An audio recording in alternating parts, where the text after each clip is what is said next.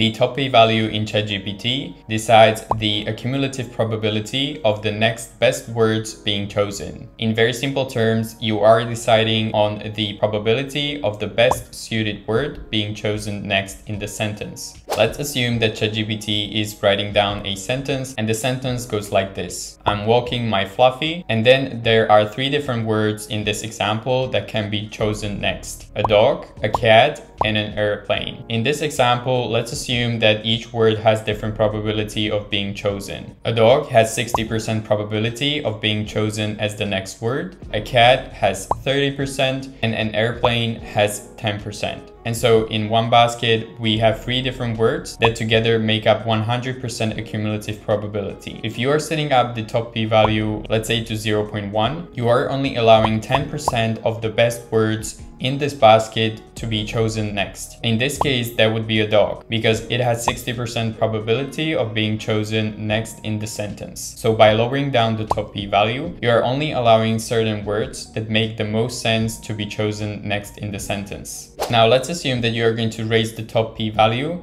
and we are going to go and set it up to, let's say, 0.6. In this case, you are allowing ChatGPT to choose more words from this basket of 3 words. So in this case, we could assume that the dog, which has 60% probability of being chosen, but as well as the cat is going to be considered because it has the second highest probability to be chosen as the next word. And right now, let's talk about what happens if you raise the top P value all the way up to 1, which by the way is also a default number in Zapier. What happens then is that you are allowing ChatGPT to be very creative and choose any word as the next option. So in our case, as we have 3 different words, even the airplane is going to be considered as a possible word that can be chosen next. In that case, we would be walking an airplane, which obviously doesn't make sense, but because you raise the top P to 1, which is a cumulative probability of 100%, you're allowing ChatGPT to use words that don't even make sense. In this case, you're making the output more creative. All right, so should I choose high or low top P value in Zapier? Well, the first recommendation would definitely be to never use top P value of 0 because that would actually go against what ChatGPT is for. We're using ChatGPT to be more creative and create a text that is going to at least have some creativity in it. You should use top P values of 0.2, 0.3 when you really want the sentence to be clean and only the words that make the most sense are going to be chosen as the next word in the sentence. Once again, think about the sentence I have shown you before. I'm walking my. Most likely people are not walking a cat, so the word has a lower probability of being chosen. On the other hand, you should use high top P value of 0.9 or even 1